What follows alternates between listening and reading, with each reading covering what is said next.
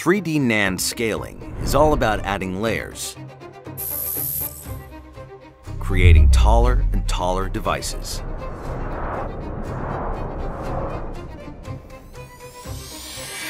Let's start with a 96-layer 3D NAND device and go from there.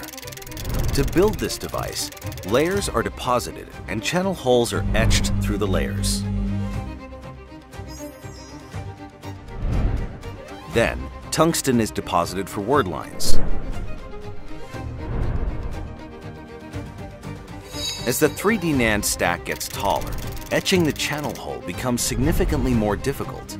Beyond the 200-layer threshold, challenges emerge that require new deposition and etch solutions.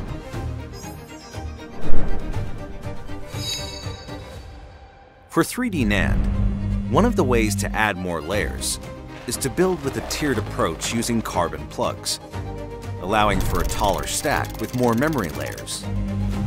Even though these stacks are only tens of microns thick, the stress they put on the wafer can cause it to bow by hundreds of microns.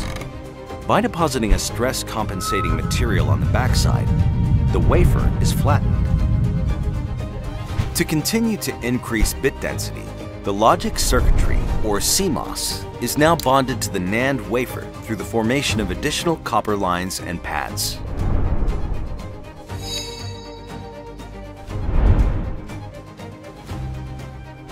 As the layers become thinner with each node, resistance of the word lines becomes a challenge.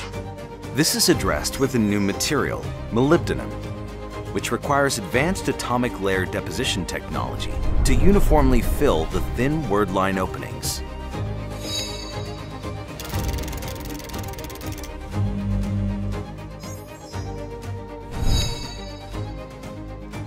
To add even more layers, the memory arrays can be bonded together, requiring more deposition and etch steps. The result is a structure with effectively more stories than 5 Empire State Buildings standing on top of each other, and even more in the future.